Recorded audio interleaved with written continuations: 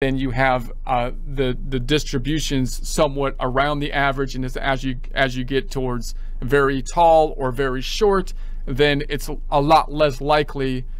There's a lot less people that fall into that category. So it has that distribution that is kind of a bell-shaped type of distribution. Also, people already have kind of a sense of what the height distribution should look like just from observing people. So you kind of have an idea of what you expect to be happening, and then when you run the testing, you can kind of see that in your mind. However, note that of course with many other kind of tests that we might run, we might have different distributions of the data, and we might have no idea what the effective what the results will look like. We might be testing something that we have no idea, but it's good to start with kind of height. So we could potentially select a small number of men whose heights seem to reflect the heights of all men.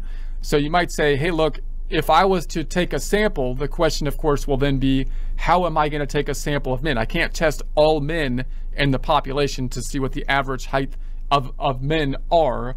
But what I could do is take a sample. Well, how am I going to take the sample? Well, you might say, I have an idea in my mind of basically how tall people are. So why don't I just choose in my sample men that I think look about average, and then I'll select men that have a distribution that I think is about right, that mirrors the actual distribution, and then it'll be easy for me to pick my sample. However, we're starting with a lack of knowledge about the overall distribution of heights across the entire population of adults.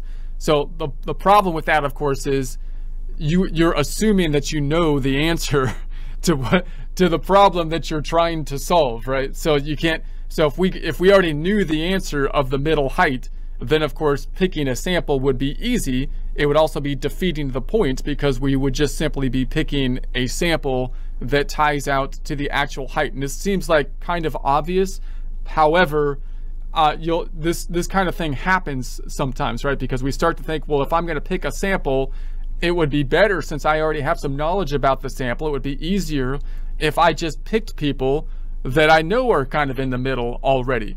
But clearly by doing that, then you're inserting your own bias into the sample, and so you're trying to help things out in that case, because you think you know something about the world, and you're going to pick a sample that kind of reflects what you already know. But in doing that, then of course you're putting a bias into the sample, and that's going to cause a problem. And if you're wrong about the assumption, then of course what your bias in the sample is going to mess up the whole thing.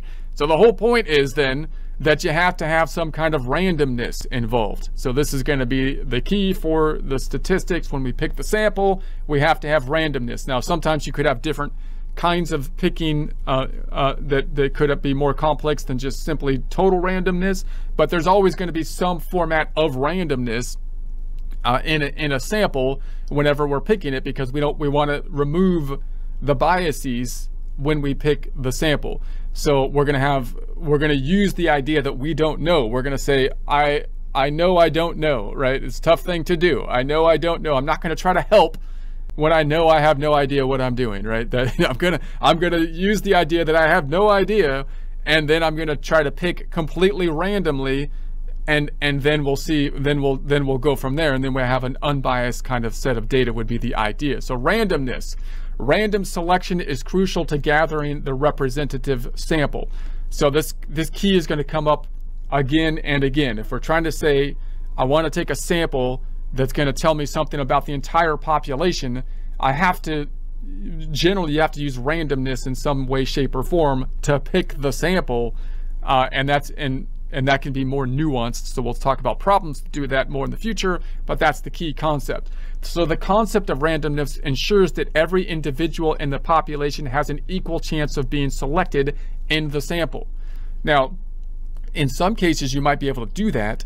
In other cases you will not in real life. If you're taking a poll, for example, for voting, it's going to be very difficult to say that everybody in the population, the voting population, has an equally chance of being selected.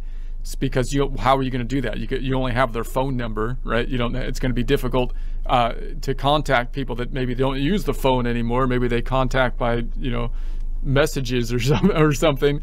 So it's going to be difficult. So in the real world, when you actually apply these, this concept, we have to, of course, adopt it to what is practical as well, and take into consideration the effect of that. But the concept, of course, would be that I would like to have everybody in the population to have an equal chance of being selected, so that I have a true random sample of the population.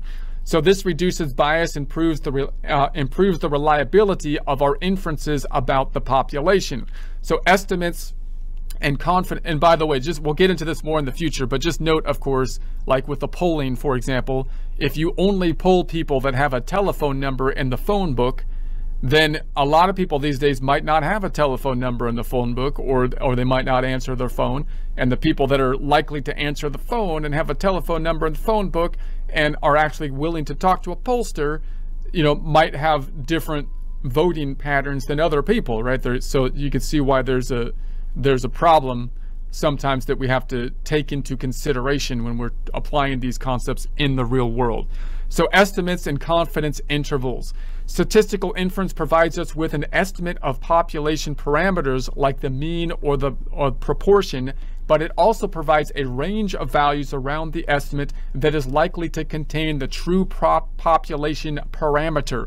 So this range is called the confidence interval, and the likelihood that this interval contains the true value is called the confidence level. So if I analyze, for example, a sample of the population, I can get a mean, a mid value for that sample. I can get the distribution of that sample. But then the question is, well, if I try to infer that answer to the entire population, how confident am I of the results that I have? And that gets to be a kind of more of a nuanced question.